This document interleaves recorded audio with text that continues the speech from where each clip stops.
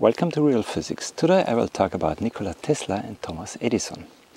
You know that I'm very interested in thinking traditions, and I guess that if you want to understand physics, in particularly contemporary physics, we need to have a look at history, and there is a huge difference between the European philosophically oriented thinking tradition and the practical American way of getting things done. And there are a couple of figures that represent these thinking traditions, and one of them, I guess, is Nikola Tesla and Thomas Edison indeed. I'm not giving a biography here, but I invite you to look at the biographies of these two great inventors, and they were both exceptional people. And to start with Nikola Tesla, he was born in the Serbian-Croatian border region, and he was a very bright guy, but at the end he dropped out of university. Maybe he got a degree, but was not very successful. Anything below a full professorship would be not satisfactory. So he worked here and there, and then I guess he was born in 1874, I guess, around the turn of the century. He went to America, and this is also an example. What kind of potential this country had to offer to people who were smart and gifted and creative, but without having a formal degree or formal education. So I think Tesla was an important example. And then he got a job at the company of his future great rival, Thomas Edison. And after 6 months he left the company. He said he wanted to work for his own, but he was never successful. From an intellectual point of view, I think that Tesla was superior to Edison in many respects. But if you count success in life, if you take that as a measure, without doubt Edison was much more important. Edison was later called the inventor of the invention machine, and he had an incredible creativity, but opposed to Tesla, who was very interested in the basic laws and the how nature worked. This is the European tradition.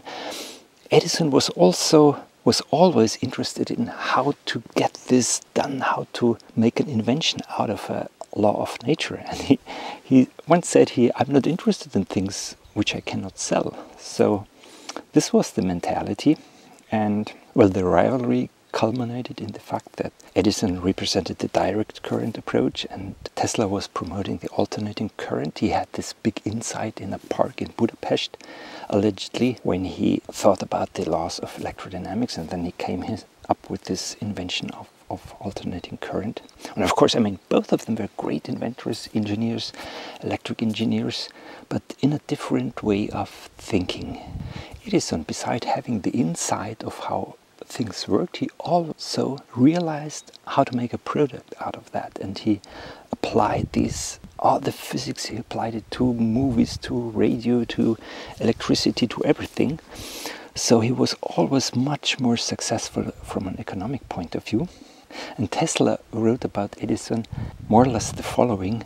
He said, I almost feel sorry for him because he could save 90% of his efforts if he would think or calculate just a little bit, but Edison is so convinced of his American practical way of thinking that he just doesn't realize that. But I think Tesla was a little bit envious in writing that, and there is definitely something in Edison that Tesla did not have as a capability.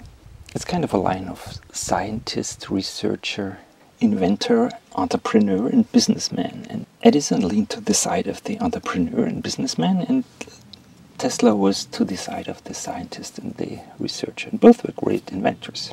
So do not misunderstand this as if I wanted to dismiss one of the thinking traditions. I think only it's very important to distinguish and to be aware of this difference. European physics always tried to get to the bottom of things, to discover the truth, to understand how nature truly works, how reality is.